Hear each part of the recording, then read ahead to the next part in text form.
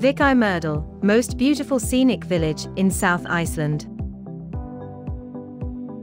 Myrdal, or just Vik as the locals call it, is a remote seafront village in South Iceland and is the southernmost village on the Icelandic mainland.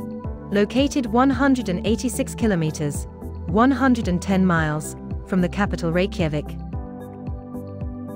Vik has been a trading post since 1887, and is today one of the fastest growing communities in Iceland, as it is the central town in the Katla UNESCO Global Geopark, and has developed as the main service center to nearby farmers and travelers passing through on their way along Highway 1 to the east, or ending their day trip on the south coast.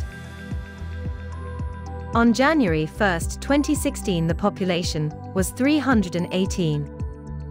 Bordered by the glacial river Jökulsá to the west, and the river Blautakvísl to the east, Vik is the only seaside settlement in Iceland left, without a harbour due to the nature of the coastline extended and formed by frequent eruption in the subglacial volcano Katla that sits under Mýrdalsjökull, the fourth largest glacier in Iceland, 700 square kilometres, and marks the north borders of Vik. The lack of harbour did not stop inhabitants to go fishing, and until 1939, when the road to Vik opened, most of its products came with ship or by horse. The natural surroundings in Vik are quite beautiful, with black sand beach filled with bird life, Mount Reynistjökull to the west, Jökulsá to the east, and the glacier Mýrdalsjökull on top of mountain area that is perfect for exploration, with many lovely walking and hiking paths, just as in Vik and the surroundings. Particularly of note are the Reynistrangar sea stacks, said to be two trolls frozen in the light of the morning sun as they tried to pull a ship into shore. The climate is relatively mild. The bird life is diverse and there are good conditions for bird watching. There is much to see and explore in the vicinity of Vik. Just east of the outskirts of the village lies one of Europe's biggest Arctic tern breeding grounds.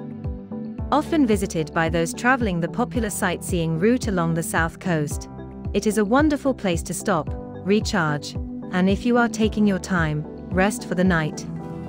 Though it only has around 300 residents, the village is very popular amongst tourists for its convenience and beautiful surrounding landscapes. Vik is surrounded by many beautiful places, and many of the main tourist attractions in South Iceland are located in the area. One of the biggest volcanoes in Iceland, Volcano Katla, is located underneath the ice cap Mýrdalsjökull, north of the village Vik. Katla is also one of the most dangerous volcanoes in Iceland. Due to melting of glacier ice in the beginning of eruptions, there can be big floods coming down from the volcano, normally to the black sand area Mýrdalsanda east of Vik. The last big volcanic eruption in Katla was in the year 1918, and the flood, Jökulsá, that came down from there moved the coastline forward about 2 to 3 kilometres. The black sand beach Reynistjökull is located just west of Vik, and little bit further west you can find the peninsula Dyrhólaey, that is the southernmost part of Iceland. Dyrhólaey has a big arc, and it is a great viewing point over the surrounding area and the south coast. Both Vik and Dyrhólaey are homes of many seabirds during the summertime. The best known is the puffin with his colorful nose. He arrives there late in April or early in May for nesting and goes back to sea late in August. Vik is now a popular tourist place and a great location. If you'd like to explore the south part of Iceland, there you can find a great variety of nature. We have the big Mýrdalsjökull glacier, and the outlet glacier Sólheimajökull, where you can see how the climate change affects the melting of the glacier ice. The glacier Sólheimajökull has retreated about 1 kilometre in the past 15 years, as well as losing about 10 to 15 meters of thickness a year.